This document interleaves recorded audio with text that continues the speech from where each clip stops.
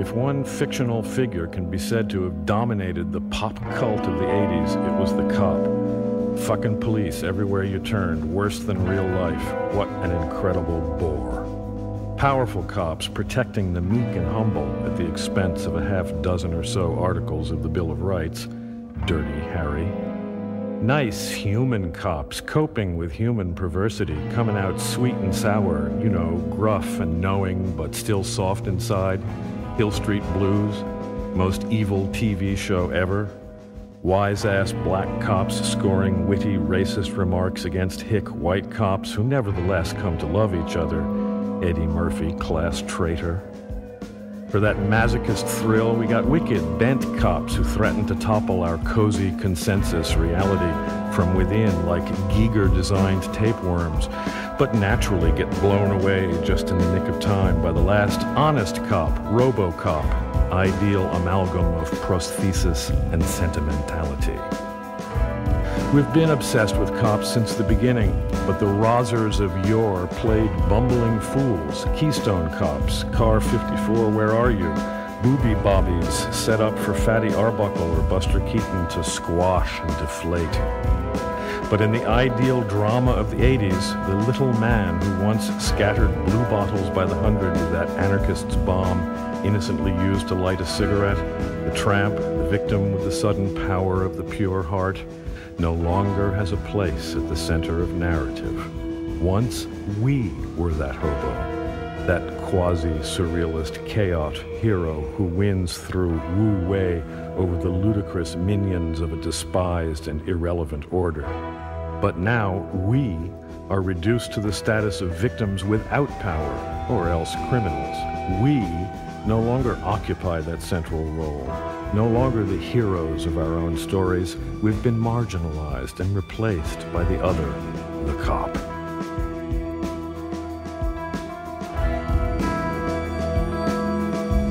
Thus, the cop show has only three characters: victim, criminal, and police person. But the first two fail to be fully human. Only the pig is real. Oddly enough, human society in the 80s, as seen in the other media, sometimes appeared to consist of the same three cliché archetypes.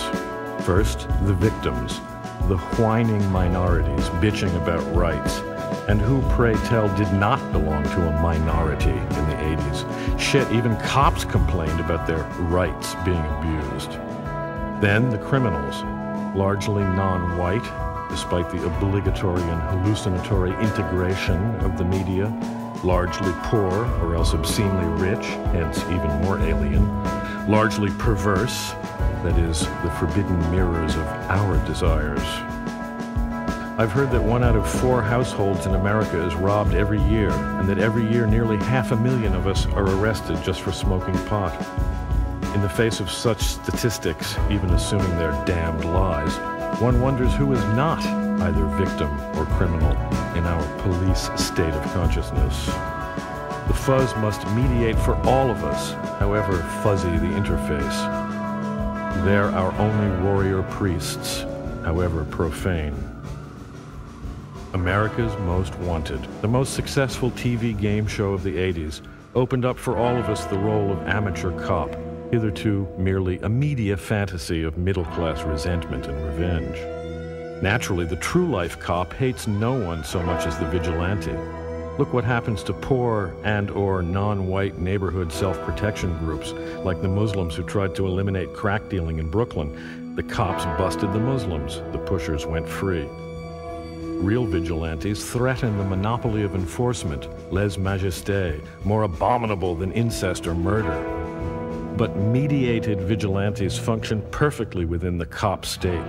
In fact, it would be more accurate to think of them as unpaid, not even a set of matched luggage, unpaid informers, telemetric snitches, electro-stoolies, rat-finks for a day.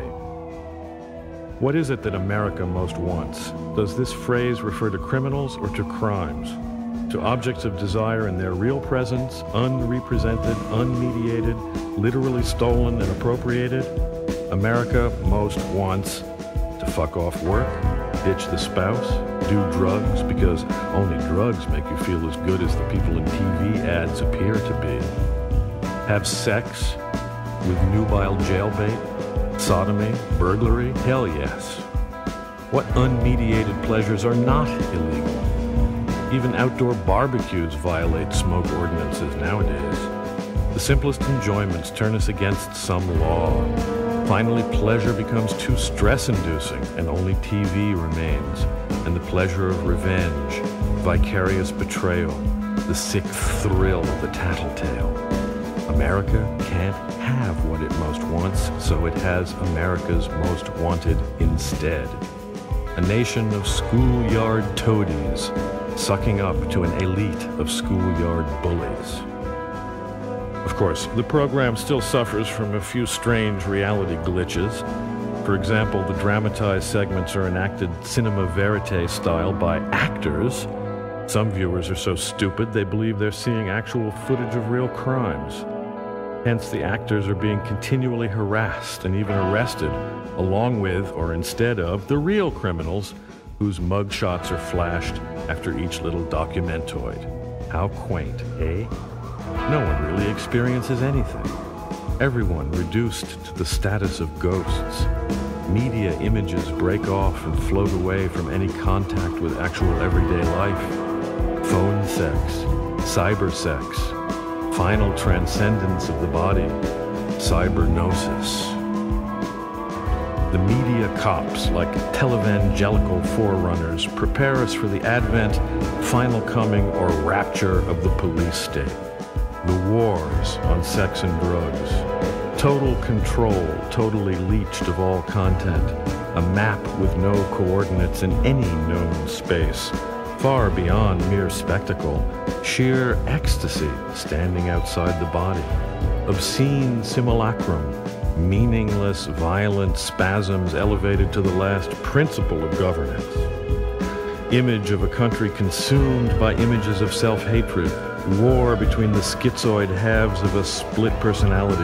Superego versus the id kid for the heavyweight championship of an abandoned landscape. Burnt, polluted, empty, desolate, unreal. Just as the murder mystery is always an exercise in sadism, so the cop fiction always involves the contemplation of control.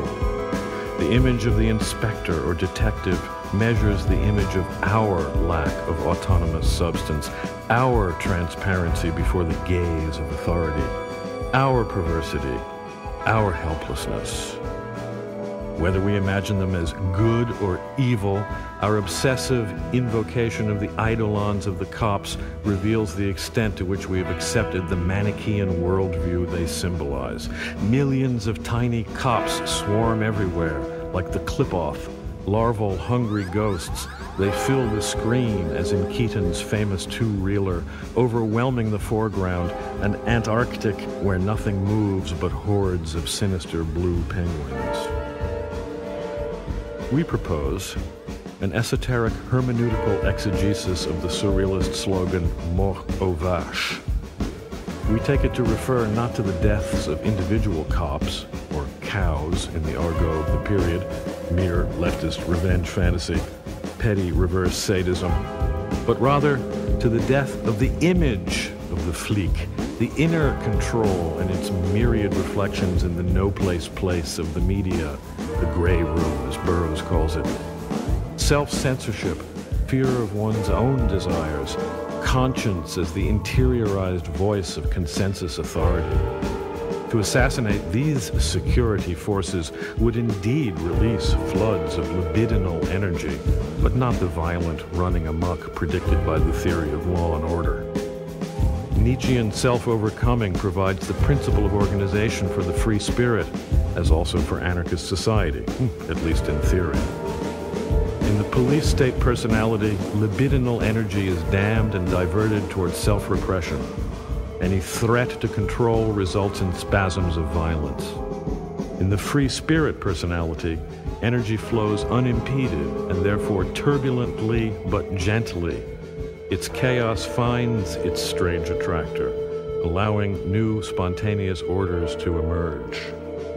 In this sense, then, we call for a boycott of the image of the cop and a moratorium on its production in art. In this sense, mort aux vaches.